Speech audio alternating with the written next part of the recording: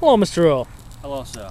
I want to get your thoughts on one of the things has been levelled at us in some of our videos is that we're from the Stone Age, or we're from the Iron Age, or we're all two old farts moaning Around the fire. around a fire. Yes.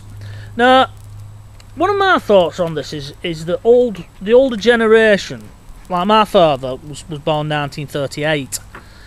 So he has certain views on things that were put into him, just as we was when we was children in the 70s and 80s. And just to quote Ermen Goring here, just because something's right or wrong one day, you can't say it's right another, if that makes any sense. And I'll give you an example here. If we can imagine a world where paedophilia was suddenly legalised, we have a government that suddenly says Jimmy Savile was misunderstood and a bigot and bigots at the time, etc.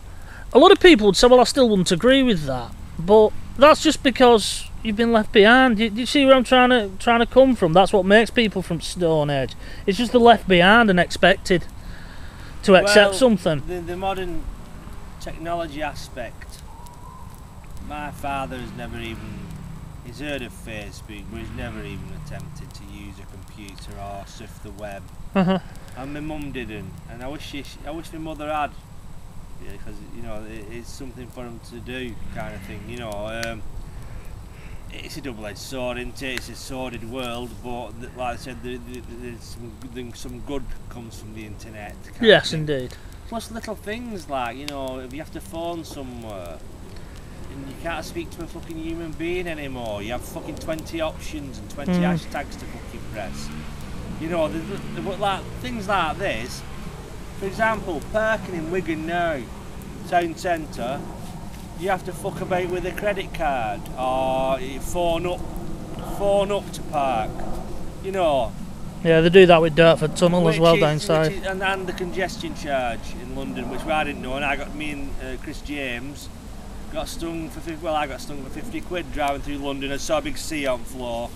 You expect some fucking bloke in a booth like Blakey, you know what I mean? Like waiting to take your money. It doesn't happen, does it? You have to ring up or go online. And if you don't know, well, that's the beauty of them doing it, and it's a massive fucking rinse. They have a low emissions zone there as well, don't they, I believe? But my point being, if you're an old person, you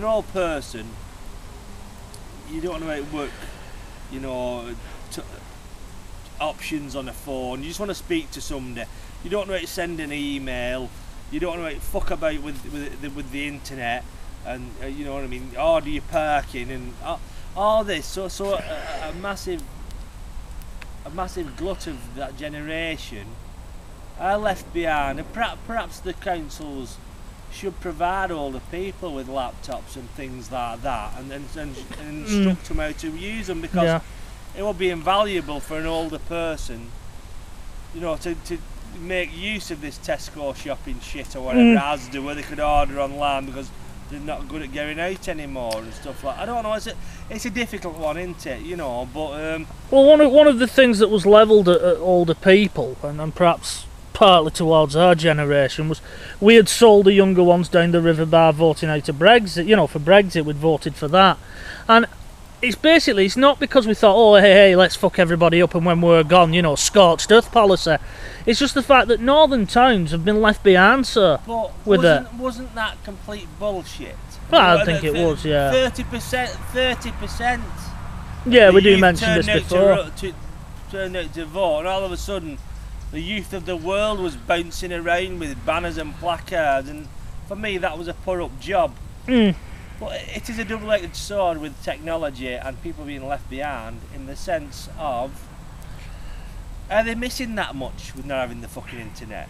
No. I mean, there's me there saying, I'm contradicting myself here, there's me there saying, oh, they'll be able to look at stuff. Yeah, they go on Facebook and look at some cunt's tea, or, you know what I mean, some stupid fucking kid in a moth-eating Spider-Man fucking outfit.